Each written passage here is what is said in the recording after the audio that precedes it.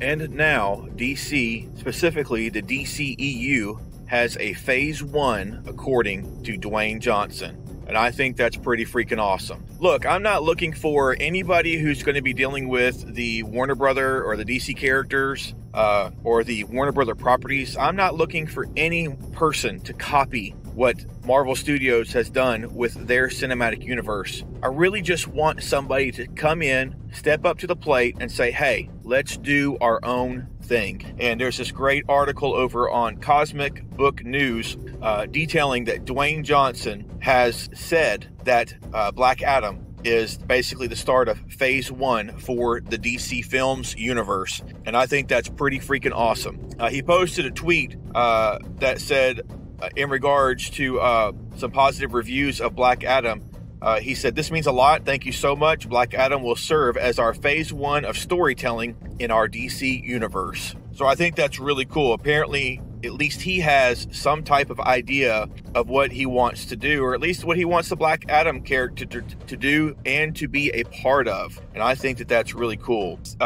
He was responding to some positive tweets that were sent to him, reviews that he had found online. And I also like that in another tweet, if I'm not mistaken, or he talked to the Associated Press, people naturally are going to want to compare the DC movies to the Marvel movies, and Johnson is a bit of a pragmatic person, a bit of a realist, and stated that they are not trying to take down the Marvel Cinematic Universe because they just can't. And he went on to say, and do I think we're going to take any kind of bite out of Marvel? The question is unequivocally no, because to me, as we build out the DC universe, ushering in a new era of the DC universe, that to me is not our lead foot. It's not our goal to take a bite out of Marvel. And then he went on to say, what they've done is incredible. And he said, I love those guys. They're my friends. And they are largely responsible for the economic drive of our business for almost 2 decades. So we don't want to be Marvel. And I like what he had to say to the Associated Press. He said, we want to be DC and how we do things. So that's what I want. I don't want to take a bite of that apple. I want to grab a new apple and I want to create from there. And I can really appreciate that.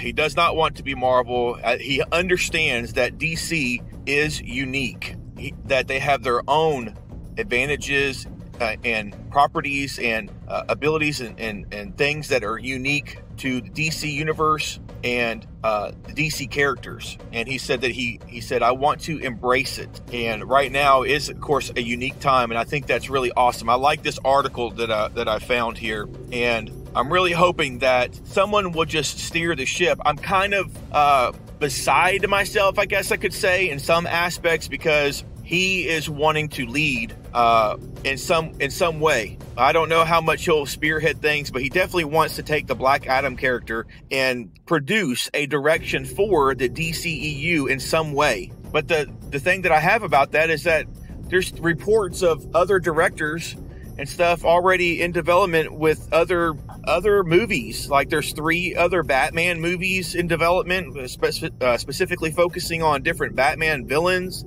James Gunn is recently reported to be working on some secret project. And it's like, okay, well, are we going to have a strategy here? Are we going to have some type of cohesion? What are we going to do there? As a matter of fact, in the same article, it goes on to say that Man of Steel 2 is in development. James Gunn is developing secret DC projects. The Batman director Matt Reeves is developing more villain projects. And there is a Flash sequel that has already been written, which I'm not saying is bad at all, but it's like, okay, who is spearheading this? And where is it going to lead to? And will it be a cohesive type of strategy? That's what I'm wanting to see. I'm sorry, but while I want the DC universe to be itself and to be its own thing, the Marvel Cinematic Universe had an overarching theme, overarching ideas, and things led to that ultimate moment that you get with Avengers Endgame. So much of it led to that.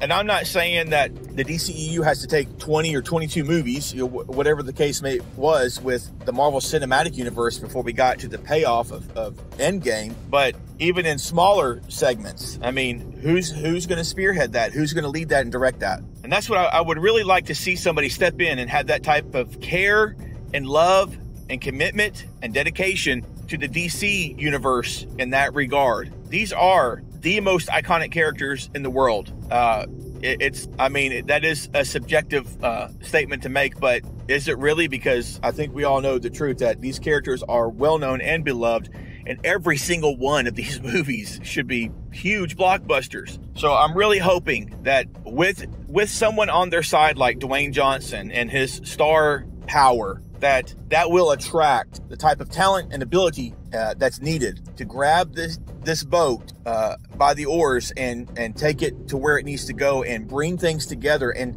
listen to the fans and remain true to the characters and not change them up too much, hopefully. But seriously, I've been seeing some early reviews that have been posted online, and it's a mixed bag so far. It depends, I guess, on what you're going into the movie to see and to expect. The main thing I do hear is that there is a lot of action. My only concern at this point is that from the trailers I've seen, the director who's doing this movie seems to be borrowing, I guess you could say, from Zack Snyder and some of the cinematography, which is not necessarily a bad thing, but too much of it is a bad thing. But we will see. Visually, though, it does look spectacular, and I really want to see what they do with this. So we will see. Tell me your thoughts below in the comments. Hey, thanks for getting us past 100 subscribers. You guys are awesome. I look forward to what you have to say. Have a good one.